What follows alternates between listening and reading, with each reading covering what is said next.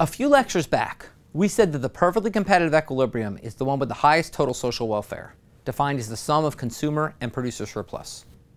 What does this mean for social welfare monopoly? Just like taxes in competitive markets, monopolies lead to inefficiencies and deadweight loss that reduce total social welfare. Let's start with a market that's in competitive equilibrium. Here we have a supply curve and demand curve intersecting to give an equilibrium price of P1 and an equilibrium quantity of Q1. The consumer surplus is this triangle, and the producer surplus is this triangle. Now think about what a monopolist would do in this market.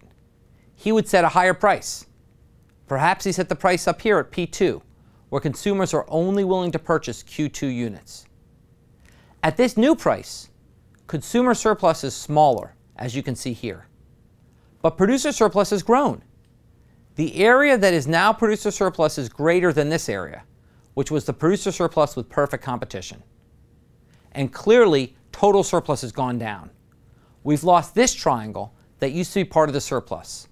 This is the deadweight loss of monopoly.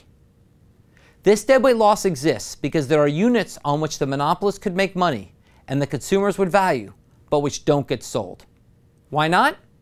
Because to sell them, the monopolist would have to lower the price for all units and poison his previous sales.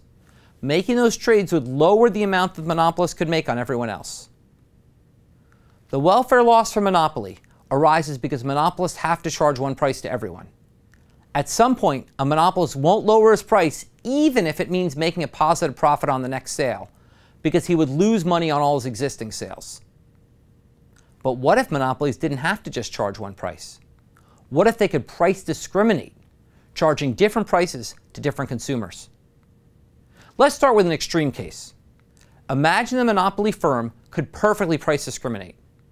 It could charge a different price to every single customer. What would the firm do? It would charge each consumer a price exactly equal to that consumer's willingness to pay. This is clearly profit maximizing. If the firm charged any less to a given consumer, it would be getting less money from that consumer.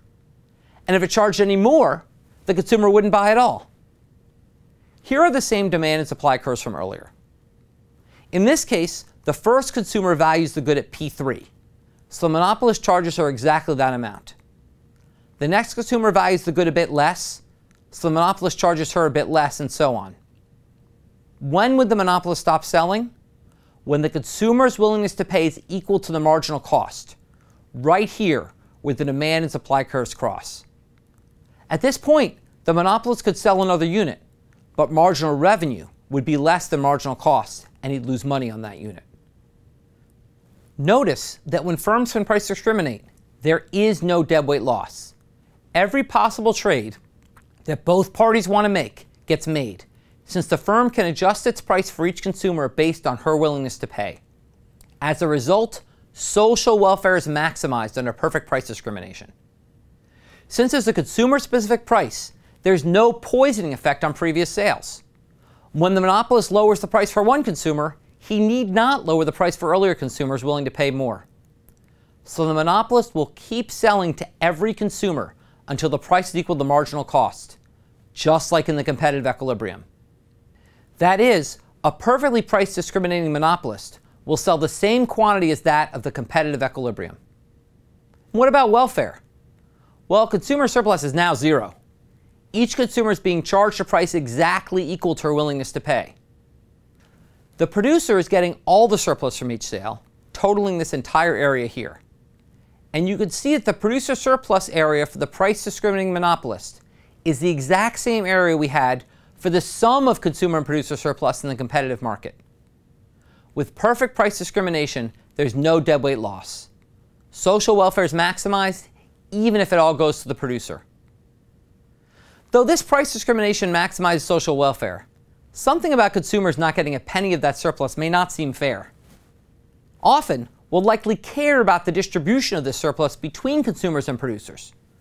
We'll come back to this when we discuss issues of equity or fairness later in the course.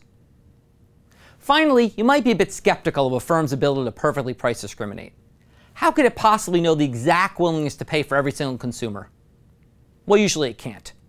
But firms can do things that approximate this by using certain signals from consumers that hint at their willingness to pay. We'll look at some real-world examples of this in the application video.